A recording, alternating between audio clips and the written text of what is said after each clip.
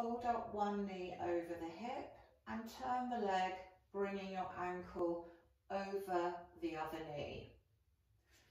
Take your leg into the hands and then pull the leg up towards your chest.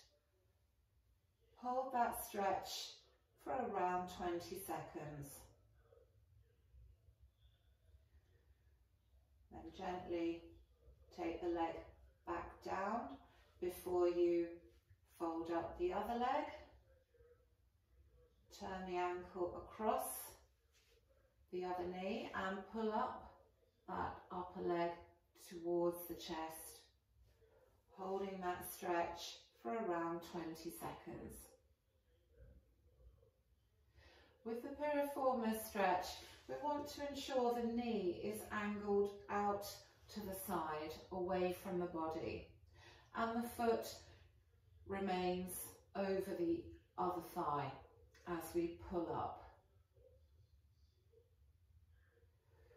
The more advanced version of the piriformis stretch, if you have greater flexibility through your low back, is you can bend up the leg and turn the ankle so it's over the other knee, resting on the other knee, and then use your hands to lever up the lower leg, pulling that leg up firmly towards your chest, holding the stretch for around 20 seconds, keeping the knee angled to the side.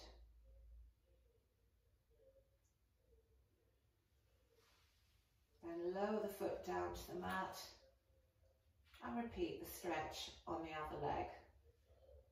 Hook the ankle across, clasp the hands around the thigh and pull up that lower leg to lever the top leg up towards your body, holding that stretch for around 20 seconds.